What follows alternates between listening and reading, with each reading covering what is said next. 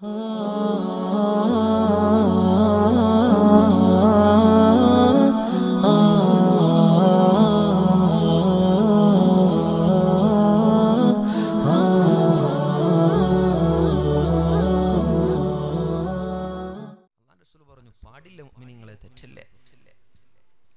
റസൂലുള്ളാഹി സ്വല്ലല്ലാഹു അലൈഹി വസല്ലമ തങ്ങൾ ഒരാളോടാണ്, ഒരേ ഒരാളോട് മാത്രമാണ് ഹബീബായ മുഹമ്മദ് മുസ്തഫ സ്വല്ലല്ലാഹു അലൈഹി വസല്ലമ തങ്ങൾ 50 നാൾ മിണ്ടാതിരുന്നത്.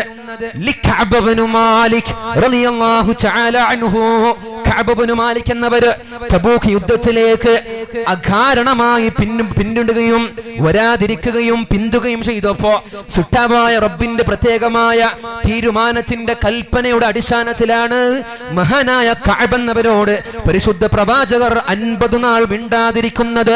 വേറെ ഒരാളോടും സയ്യിദുനാ റസൂലുള്ളാഹി സ്വല്ലല്ലാഹു അലൈഹി വസല്ലമ തങ്ങൾ പിണങ്ങിയിട്ടില്ല.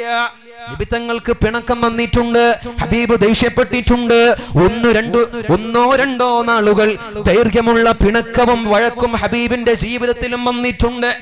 3 ദിവസം അതിരിവിടുന്ന പിണക്കങ്ങൾ ഹബീബിന്റെ ജീവിതത്തിൽ വന്നിട്ടില്ല എന്ന് സയ്യിദുനാ റസൂലുള്ളാഹി സ്വല്ലല്ലാഹു അലൈഹി വസല്ലം.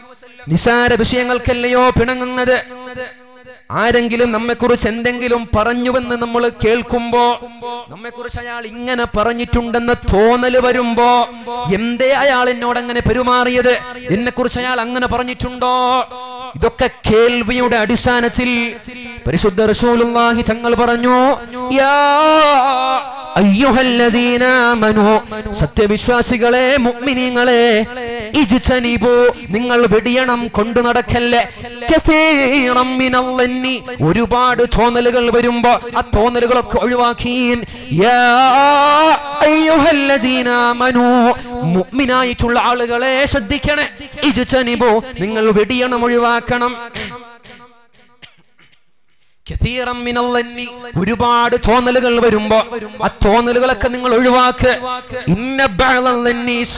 നിങ്ങളുടെ ചില തോന്നലുകൾ കുറ്റമാണ്, തെറ്റാണെന്ന് വിശുദ്ധമായ ഖുർആൻ. നമുക്ക് തോന്നുക അയാൾ അതിനെ കുറിച്ച് അങ്ങനെ പറഞ്ഞിട്ടുണ്ടാവും, അങ്ങനെ പറഞ്ഞോ, എന്നാൽ അയാൾ എന്നെ തന്നെ, പെണ്ണുങ്ങൾക്ക് തോന്നുകയാണ് മൂപ്പർക്ക് എന്നോട് ഇഷ്ടമില്ല, വേറെ ആരോയിട്ട് എന്തോ ബന്ധമുണ്ട്, അല്ല എന്നെന്താ പരിഗണിക്കാത്തത്. ഭർത്താവിന് തോന്നാണ് ഇവള് പറഞ്ഞ പോലെ അനുസരിക്കണില്ലേ. ഉമ്മാക്ക് തോന്നാണ് ഇവൻ ഇപ്പൊ കൂടുതലും മോളോടാണോ. മക്കൾക്ക് തോന്നാണ് ഉമ്മ ഇപ്പൊ എന്തേ മിണ്ടാത്തത്. ഒരു കുറെ തോന്നലുകൾ വരും, ആ തോന്നലുകൾക്ക് ഒഴിവാക്കി വെടിയണം നിങ്ങൾ. ഒരുപാട് തോന്നലുകൾ വരുമ്പോ അത് വേണ്ട മുഅ്മിനേ, വേണ്ട.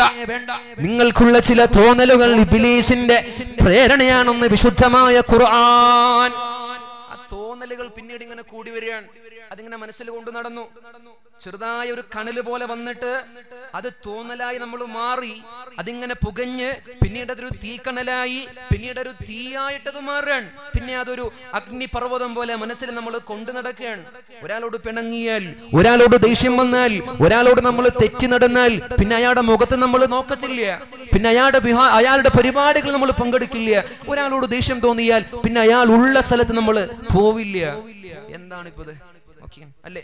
ഒരാളോട് തെറ്റിയാൽ, ദേഷ്യം തോന്നിയാൽ, കൂട്ടുകാരിയാവട്ടെ, അയൽവാസിയാവട്ടെ, കുടുംബത്തിലാവട്ടെ, പിന്നെ അയാൾ ഉള്ള സ്ഥലത്ത് നമ്മൾ പോവോ? ശബ്ദം കേട്ടാ പിന്നെ നമ്മൾ ആ ഭാഗത്തേക്ക് നോക്കില്ല. എന്തിനാണ്? പരിശുദ്ധ റസൂലുള്ളാഹി സ്വല്ലല്ലാഹു അലൈഹി വസല്ലം മസ്ജിദുൻ നബവിയിലേക്ക് വരുന്ന സമയം ഒരു സുബ്ഹിന്റെ സമയമാണത്. ശ്രദ്ധിക്കണേ മുഅ്മിനീങ്ങളെ, ശ്രദ്ധിച്ചു കേൾക്കുക. ഹബീബായ റസൂലുള്ളാഹി സ്വല്ലല്ലാഹു അലൈഹി വസല്ലമ തങ്ങൾ സുബ്ഹിന്റെ നിസ്കാരത്തിന് വേണ്ടി പള്ളിയിലേക്ക് വരുമ്പോ വഴിയോരത്തൊരു അറാബി കാത്തു നിൽപ്പുണ്ട്. ഹബീബായ റസൂലുള്ളാഹി സ്വല്ലല്ലാഹു അലൈഹി വസല്ലമ തങ്ങൾ വന്നപ്പോ തണുപ്പുള്ള ഒരു രാവിലെയാണത്, ശൈത്യമുള്ള ഒരു പ്രഭാതമാണ്. പുണ്യനബി തനിച്ചാണ് വരുന്നത്. ഹബീബിന്റെ കഴുത്തിൽ ഒരു ഷാളുണ്ട്, ചുരുട്ടി എങ്ങനെ ഇട്ടിട്ടുണ്ട് തണുപ്പിന്റെ കാഠിന്യം കൊണ്ട്. പരിശുദ്ധ റസൂലുള്ളാഹി തങ്ങൾ നടന്നു പോയപ്പോ അറാബിയായ ഈ ചെറുപ്പക്കാരൻ പിന്നിൽ വന്നിട്ട് ഹബീബിന്റെ കഴുത്തിലുള്ള ഷാളൊന്ന് പിടിച്ചു വലിച്ചു പുണ്യനബിയെ നിർത്താൻ. ഇയാൾക്കറിയില്ലായിരുന്നു എങ്ങനെ പെരുമാറണമെന്നറിയാത്ത ആളാണ്. അറാബിയായ ചെറുപ്പക്കാരൻ പരിശുദ്ധ നബിയുടെ കഴുത്തിലുള്ള ഷാൾ പിടിച്ച് വലിച്ചപ്പോ കഴുത്തിലെ ഷാളൊന്ന് കുടുങ്ങിപ്പോയി. ഈ ഹദീസ് പറഞ്ഞത് സയ്യിദുനാ മഹാനായ സയ്യിദ് ഇബ്നു സാബിത്ത് എന്നവർ പറയുന്ന ഹദീസിന്റെ ഭാഗമാണ്. നബി തങ്ങൾ പള്ളിയിലേക്ക് വന്നപ്പോ റഅയ്തു, ഞാൻ കണ്ടിട്ടുണ്ട്,